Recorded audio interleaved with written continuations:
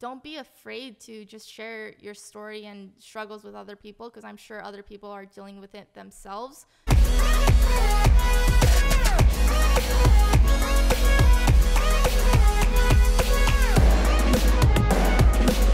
Hi, welcome to the Tom Ferry Show. I'm Sean Parman, a video producer. And what I'm bringing to you today is a video excerpt from a recent podcast that Tom did with Iris Chen. Now, I'm going to let her share a little bit about her background and her journey. But if you're a young professional just starting out in this world, you're really going to want to watch this one. Enjoy. So, hey, Iris, thanks for meeting me on a Saturday at my house. Of course, I'm so excited to be here. It's a beautiful house. Thank you. You're in the middle of like a whirlwind podcast interview tour. Yes, I am. Before we get into that, maybe just tell our listeners, who is this amazing person? Thank you Why so should they much. care? Why do you think that I was like doing everything in our power to get you here on a Saturday before you leave back to New York? Who is Iris Chen? Thank you so much. I'm very honored to be on this podcast. Just want to say you are amazing. I am a content creator, an entrepreneur, storyteller.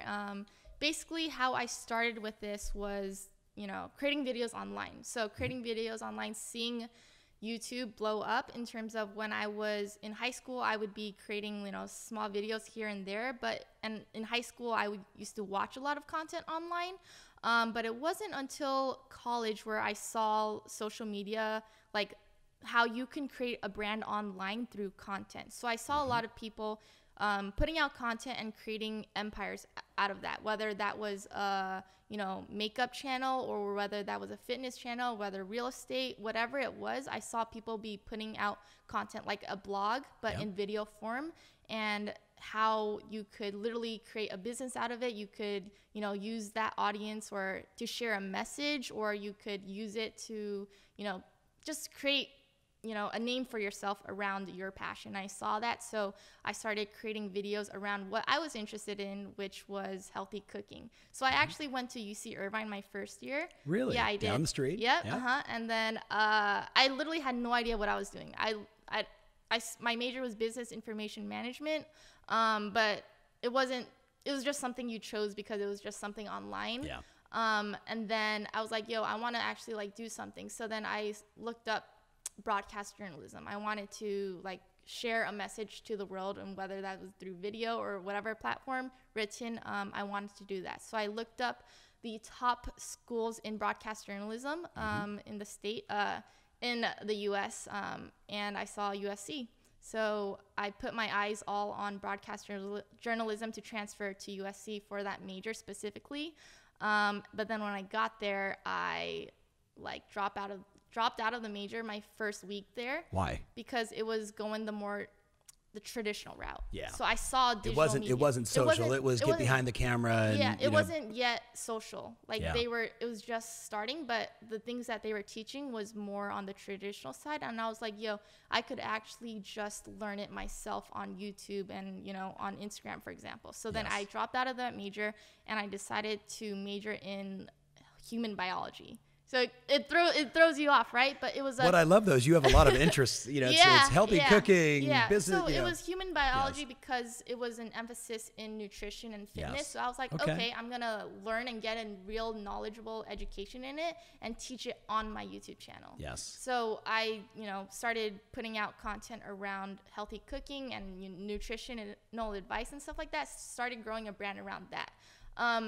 But then, can I just ask for context? Yeah. How old are you?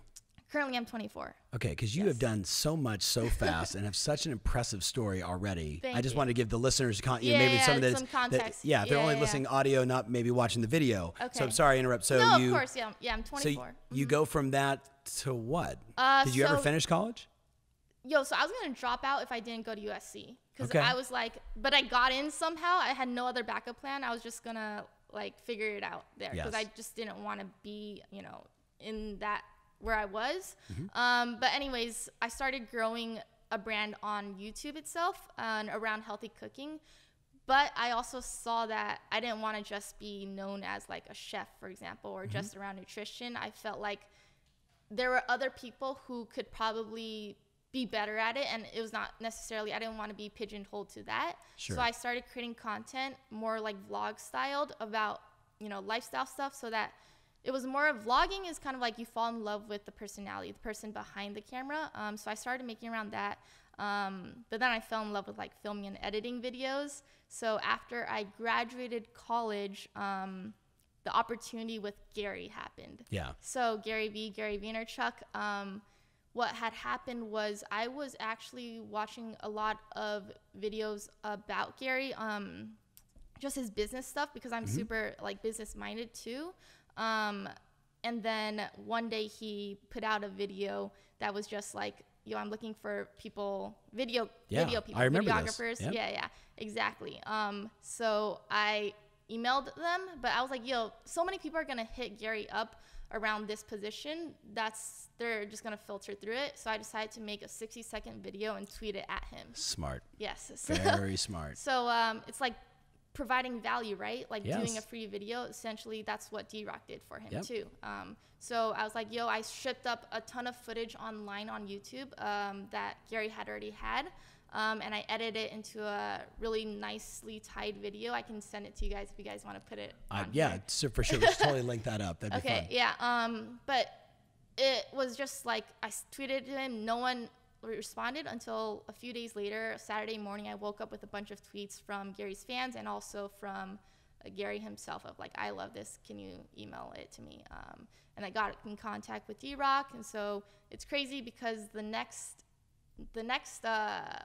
week, I was already planning to go to New York. I'm from California, so it was crazy. We just met up, and then it went really well. So then 3 weeks later, I moved to New York City, started working for Gary as a video resident, and then became his videographer. And so did that for under 2 years as Gary's videographer. And then just a few months ago, 6 months ago, I left, and now I'm using my knowledge that I learned from Gary to help other people, other entrepreneurs, grow their personal brand online. So And that's kind of that it. is why I have you here. I love it. I mean, first of all, thank you. And, Yeah, you know, of course. I've known Gary since, I want to say 2009. Amazing. And I remember when he finally got D-Rock, and then when you and I met, Yes. Agent 2021 at my buddy's restaurant in Yeah, South Beach, yeah, Miami, right? We took over the Of whole course, restaurant for a yes. bunch of our clients. And That you was were behind, amazing, you were behind the camera the whole time. And I'm like, all right, no more D-Rock. Okay, we got Iris now. This is cool. But you know, like I'm blessed. I've got 3 different videographers. I tell people all the time, like, look, you have to, like, you know, we're looking at the ocean here, right? So if you just took a monster wave and you just had the ride of your life, well, there's a whole bunch of other monster waves you now need to paddle through to get back out to take that next set. And it feels like right now, at least on YouTube, that a lot of us it's are. like a long-term versus short-term. Yeah. Like you can get the short-term gains, but then long-term, like it's not really gonna work out. But stick to your truth, because that's always gonna make you feel the best and keep you like sane, basically, is what I'll say. Young people, how do you help them find their purpose? Like you keep saying, speak your truth. Yeah, I think. How do you help people find that? I think it's based on experiences. Like my truth is what I've been through. So the reason why I want to put out content and help inspire people is because I used to struggle a lot with finding my purpose. And now that I'm in a place where I've experienced more and dealt with a lot of challenges, I feel like I'm at a place now where I know what I want and I know who I am. And I want to help other people who were me go like I want to give advice and share my message to the people to who I was back when I was younger. Yeah. And I think actually a lot of people who are doing things right now are because they want to help what they struggled with. For example, with Jim, he had a broken brain, so he became the guy who was teaching people how to learn now because he wanted to teach himself that, right? So I think it just goes through experiences, and if you haven't found it yet, like I wouldn't put pressure on it. Like I would literally just go through your life and what the things that you like to do, what you're attracted to do, and not feel stressed or like not feel too serious about it, because it's literally like don't take life too seriously also, but also understand if you want to help people, like that will come through experience and time. Yeah. My mentor, a guy named Mike Vance, who passed away a couple of years ago, was Walt Disney's right-hand man. Really? And then he was, worked with Steve Jobs for a year, like from the time when Steve was like 19 to the time he passed away. and he, you know, he would quote Buddha or whoever, you know, like the journey is about discovering who you are, right? Your purpose. And he's like, the thing that people miss is you have to have experiences, and experiences aren't usually positive. It's where you lost. It's where you learned. And the hard parts that you learn the most. I will say, throughout this entire journey, my mom was dealing with cancer, and it was last June that she passed away when I also left the team, and because I wanted to be back with her during that time. So in that process, I learned so much, and it strengthened me a lot and challenged me to become who I am today. But it was through her strength and that experience that makes me have the strength that I have today. So it's like, you can't find your purpose right now. Don't stress about it. But through your experience of life, it'll come to you. That's what I'll say. Thanks for sharing that too. Of course, I saw some posts on your Instagram page, and I wanted to ask you off camera, but instead you gave it to me on camera, which is heavy. Closing thoughts. You're talking to a whole bunch of people that, you know, want to build their brand, want to change their life, want to speak their truth. Just closing thoughts. What would you want to say to these people if you could never speak to the industry again? You know, real estate and insurance and mortgage and salespeople and entrepreneurs. Like, what would you say to them?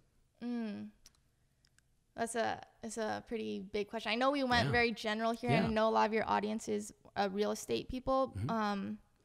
I would say sharing your truth online. Don't be afraid to be vulnerable. Now I know, I'm trying to gear this conversation in terms of helping real estate agents, and also just the fact that they're also people. In terms of the fact that everyone is human. Don't be afraid to just share your story and struggles with other people, because I'm sure other people are dealing with it themselves, and you'll find your tribe, and your energy will be attracted to those people who are attracted to your truth. In terms of the real estate part, in terms of sharing who you are, your personality, and standing out in the market, anyone can be a real estate agent, but not everyone can be you. So I would say, by sharing your truth, who you are, your personality, what you're eating every day, like you going on a run, and people who you're selling to because you like, CrossFit, for example, they'll be more attracted to work with you and want you to be their real estate agent because you do CrossFit. It's just human nature too. Like attracts like. Yeah, exactly. Like attracts like. Putting yourself out there, and sharing that part of it is going to attract, who you are similar to. And I think that your uniqueness is your brand. And that's the only way to stand out in the market as technology comes and things just take over. Your personal brand is your reputation, your life, and you got to grow that. Love it. Love it. Iris, thank you so much. Of course. I really appreciate you being here. So guys, as we wrap it up, absolutely follow her on Instagram, right? Yes. What's your Instagram handle? Yes, it is at Iris Y Chen. Okay. And then the new company is Iris Rose & Co. And what we do is we help entrepreneurs build their brand online. And so, yeah, it's been a fun journey so far. Just starting, but a long way ahead. Yeah. Congratulations. Thank you so much. All right, guys, we're out. Awesome. Sweet. Amazing. Woohoo! That was a great episode. I'm Sean Parman. Thanks again for watching. Now, you're going to want to watch or listen to the rest of this episode, though. So click the link or go to tomfair.com/podcast to get more. Thanks again.